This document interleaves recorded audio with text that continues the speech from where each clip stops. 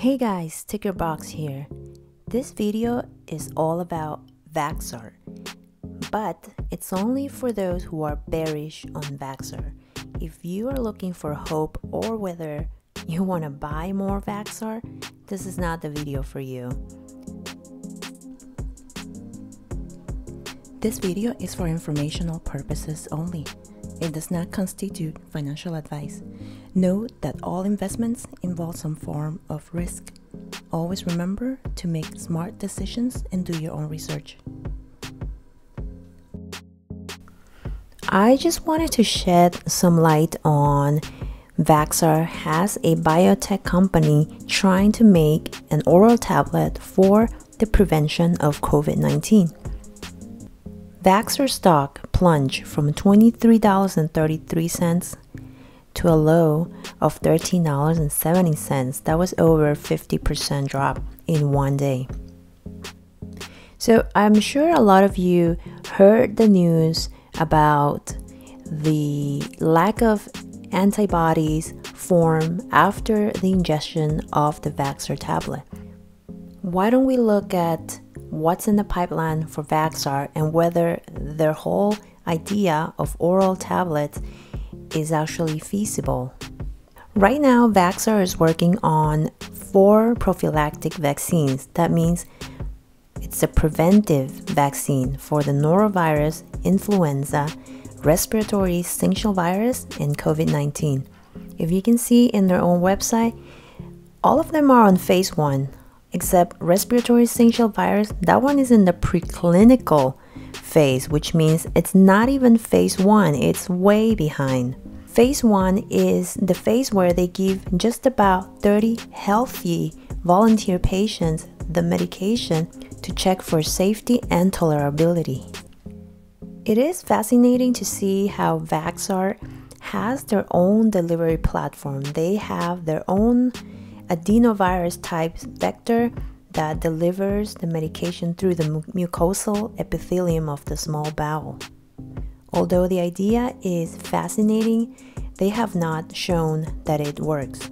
So I am not saying that an oral tablet cannot be used as an oral vaccine to prevent diseases. There are several that are being used around the world. In this table from the National Institute of Health, you can see the ones that are right now licensed for use. In this case, polio, which is an enterovirus, it lives in the mouth and intestine of an infected person. Remember this, not in the respiratory system. Number 2, there's typhoid fever vaccine, and you can also see cholera. These are bacterial infections. There's Rotarix and Rotatec, which are for gastroenteritis, and they are viruses, but these are designed for infants only. And we have to remember that infants versus adults, their gastrointestinal system is wildly different from ours, from the thickness of the mucosal lining and the pH, etc. And lastly, there's a vaccine for acute respiratory disease, but this is only labeled for military populations, and they are enteric-coated tablets, but it's an adenovirus, not a coronavirus. So there are no coronaviruses oral vaccines to this date.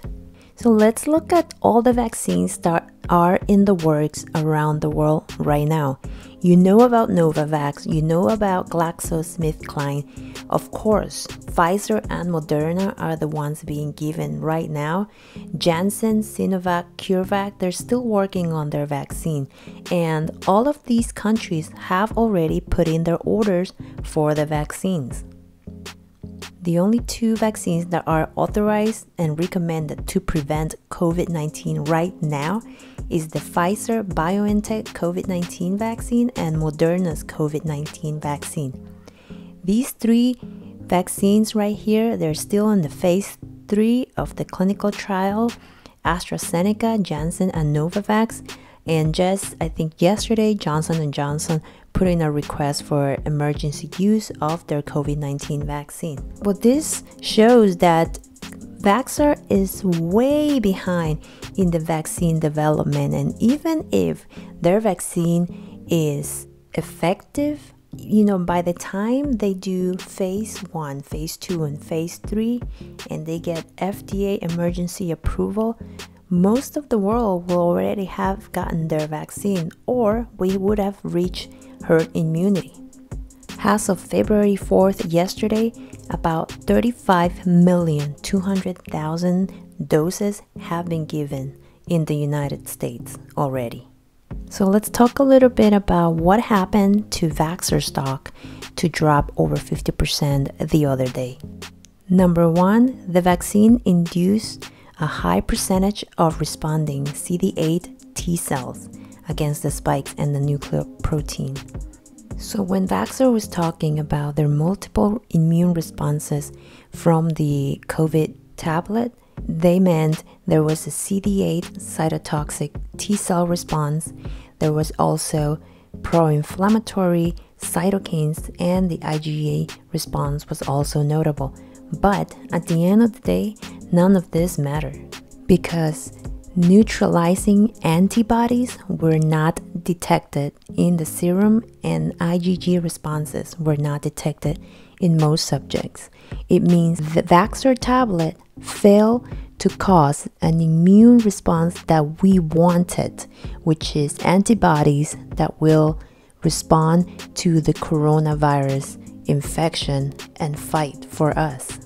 The moment these news came out, the stock plunged significantly, and honestly, from this point, I don't see it recovering unless there's a major short squeeze. But in terms of Vaxart's future as a provider for oral vaccines for coronaviruses, it's looking very slim. Let's take a quick look at the short interest data. This is from January 15, so we're a little behind, but on this date, it was about 30%. After the bad news that we received from Vaxart, the number might increase and might cause, if enough people buy the stock, it might cause a short squeeze, but that is highly unlikely after we saw what happened with Wall Street bets and the platforms limiting the purchase of certain stocks. They can do that again. So if you don't know if you should keep holding or buy more or sell at a loss, the best thing that you can do is just hold. If you want to average down, I wouldn't recommend it. You can put your money into stocks that can give you faster and better returns than put it on a company that's way behind on working on a vaccine for COVID-19, and a company that as of right now does not have any actual working vaccine out there. If you found this video a little bit helpful, hit the like button and give me a comment on whether you agree with me. Are you buying more Vaxart, or do you think this is going to actually be a working tablet for COVID-19 or other coronaviruses? Or you gave up and you're just going to go get the Moderna or Pfizer vaccine and move on with your life? Thank you so much for watching, and have a nice weekend.